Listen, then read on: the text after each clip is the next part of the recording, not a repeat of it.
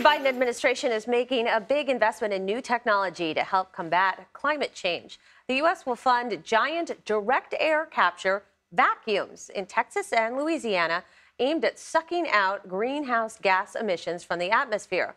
Although the technology is relatively untested, there are already some carbon-sucking vacuums in use in other countries. Wow. For more on this, we're going to bring in Evan Halper now. He's a business reporter covering the energy transition for the Washington Post.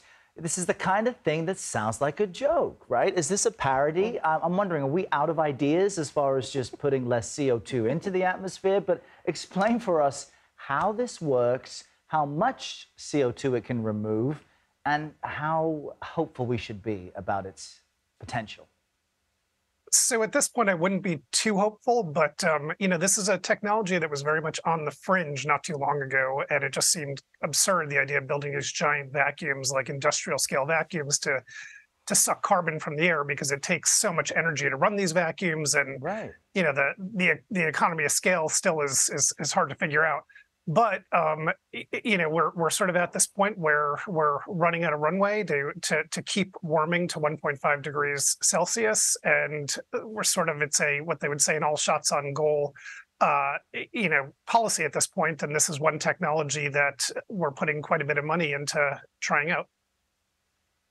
So how much is this going to cost? So these two projects you mentioned, the one in Texas and the one in Louisiana, they're the first of, we're not sure how many. There were 11 applications for these direct air capture hubs, as they're called. The first two are getting $1.2 billion in grants. I think there's $3.5 billion total allocated, but that's just the start, because that's grant money. And then if this carbon can be captured successfully, there would be tax credits for capturing the carbon. At which point we're talking billions of dollars more, but it's all contingent on the technology actually working. And we just shared a really useful map there showing where in the country, not just Louisiana and Texas, that these, I guess, what are we calling them, carbon-sucking machines might be placed in the U.S. Do they make a lot of noise? How unseemly are they? What? It's industrial machinery, so they look like massive fans. You wouldn't want one in your backyard. They tend to be in places like, they can be in an industrial park, or the one that they're building in Texas, for example, is in the Corpus Christi area, which is a big petrochemical industrial area where they're building it. So yeah, this is industrial equipment, but in some ways no different than, other factories are big and noisy. Are they generally not going to be near populated areas?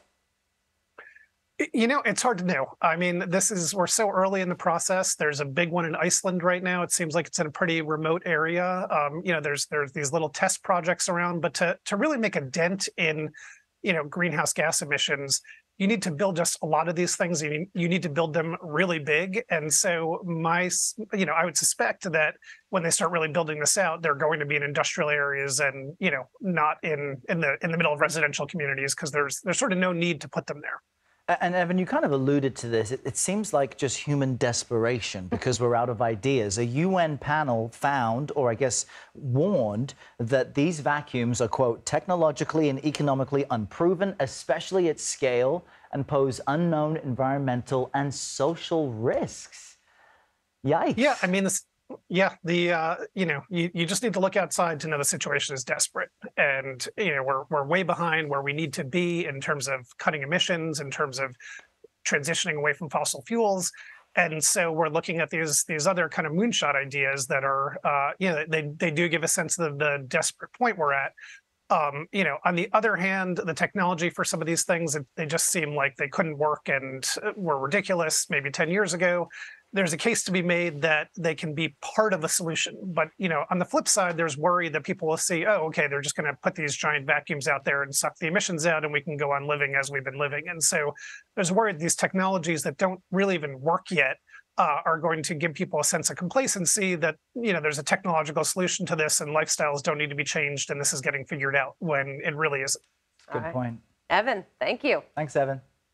Thank you for having me.